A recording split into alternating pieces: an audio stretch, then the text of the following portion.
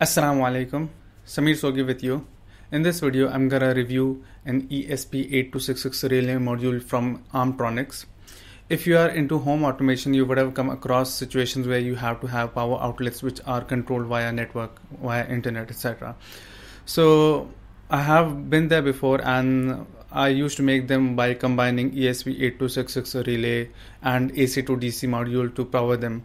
But putting all this in a single box makes it very messy with all the wires and all the components. So I was searching for this thing on the internet and I found this thing on Tindy. I'll link in the description.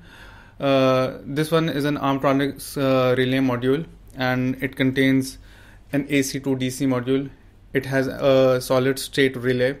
It has an ESP8266 ESP12.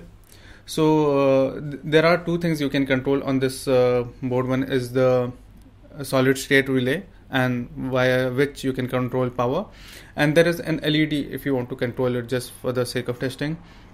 There is a GPIO pin free for if you have to connect say some sensor or any input output. There are I2C pins on it, so if you have to connect any I2C devices. And there is also a push button on it, so suppose if you do not want to control your relay via the internet, you can press the button and it will toggle. Continue watching, and we will review this board and the connectivity and the IP interface, the web interface. What I've done here now is I have split this power extension in the middle, and I have connected the Armtronix module in between, so that the power to this extension will go via the module, and so you can control the load with this way. I've connected a bulb to it now, and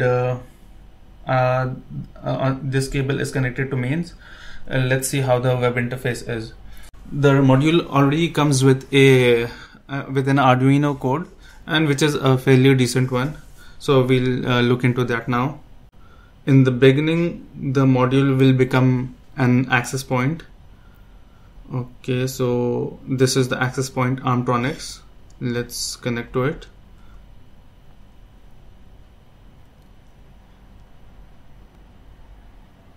Connected, open, okay.